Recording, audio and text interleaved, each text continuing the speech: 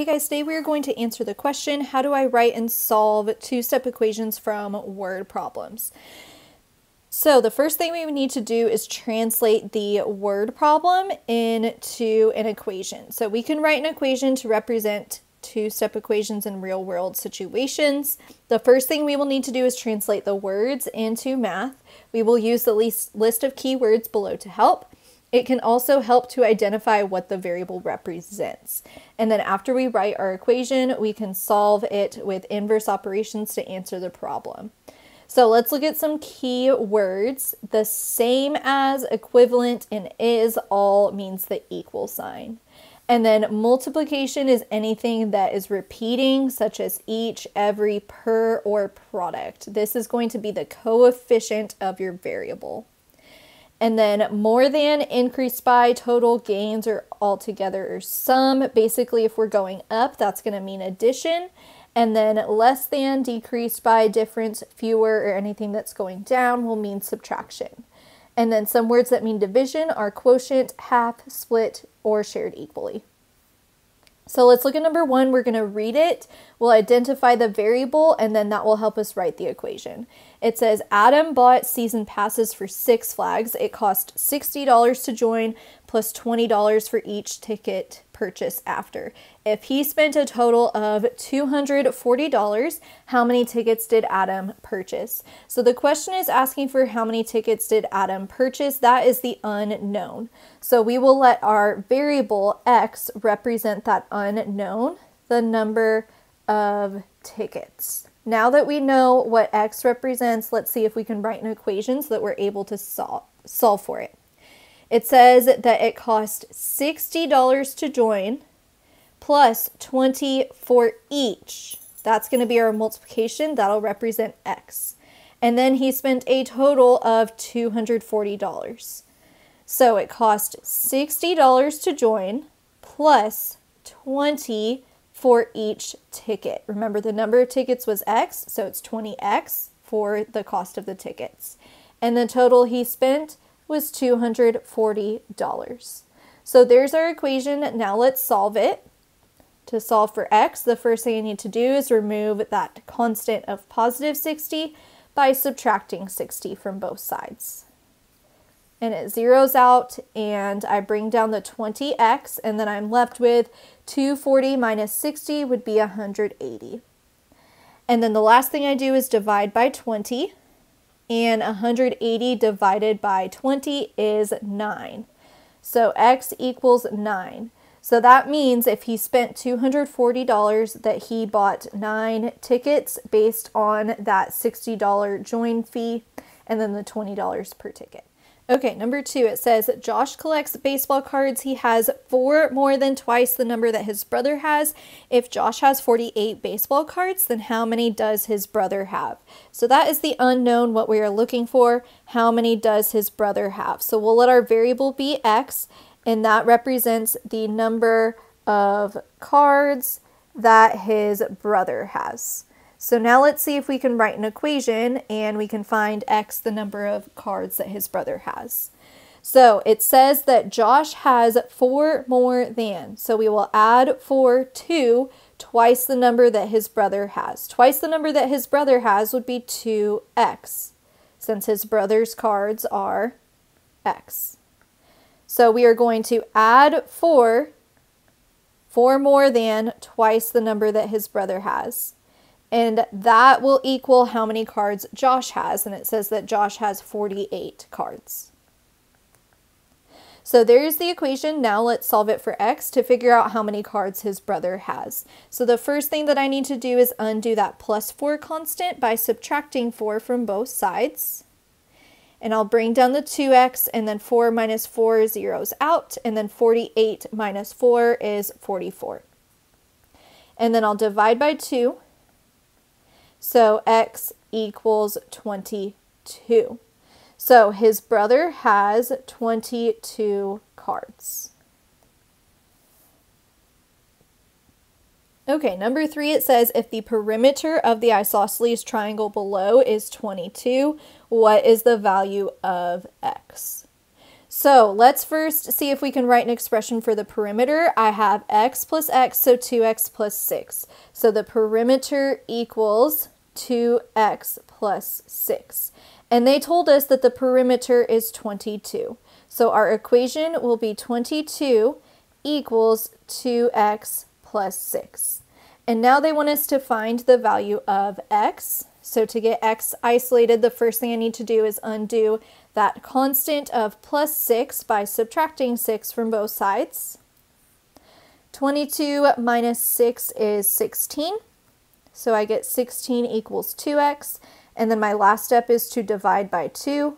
So I get that 8 equals x. So the solution here is x equals 8.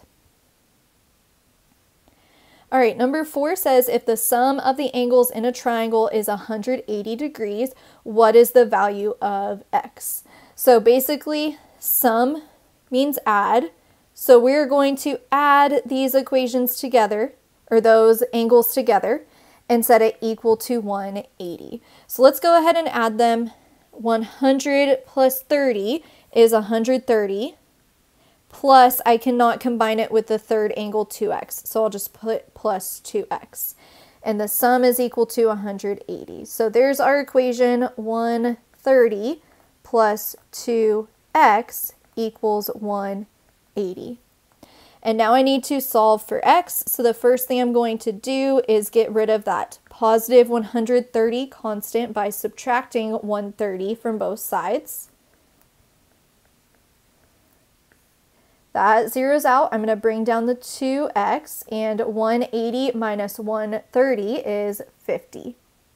And then I'm going to divide by 2, and 50 divided by 2 is 25. So the value of x here is 25. Number 5 says the wind chill in Alaska is negative 13 degrees Fahrenheit and is decreasing, so subtracting, 2 degrees each hour. If the temperature is now negative 21 degrees Fahrenheit, how many hours have passed? So there's the unknown that we're looking for, the number of hours. So we will let x, our variable, represent the unknown number of hours. Now let's write an equation to find that unknown number of hours. It says that the wind chill is negative 13 and it's decreasing. So subtracting 2 degrees each hour. Each is that multiplication. And the hour, remember, was x. So we are multiplying x by 2 degrees, and it's decreasing, so it's subtracting. And then it said it is, so equals, now negative 21. So there's my equation, negative 13 minus 2x equals negative 21, and I just need to solve this for x now. So the first thing I need to do is undo that minus 13 constant by adding 13 to both sides. That zeroes out. I'll bring down the negative 2x. And negative 21 plus 13, those are different signs, so I'll subtract them. 21 minus 13, 11 minus 3 is 8, that's 0. So it's 8, and then I keep the sign of the larger absolute value, which was negative 21. So negative 21 plus 13 is negative 8.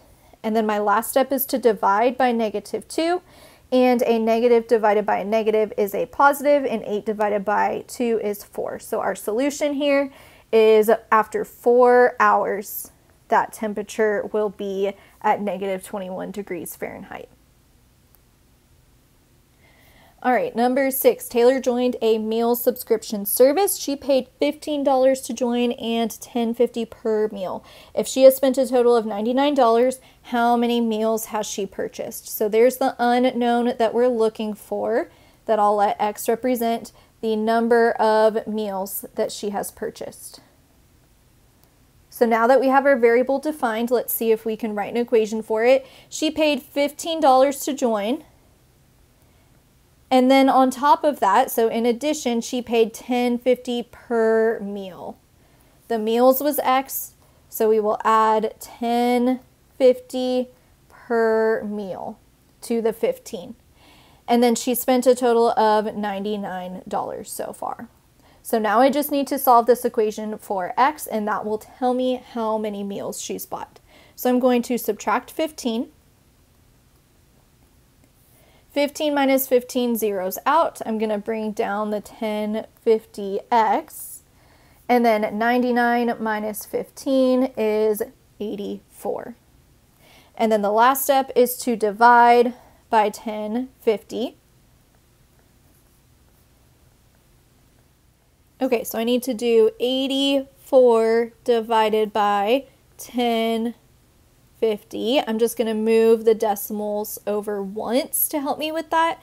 So I'm going to do 105. How many times does it go into 840? I think that would be 8 times.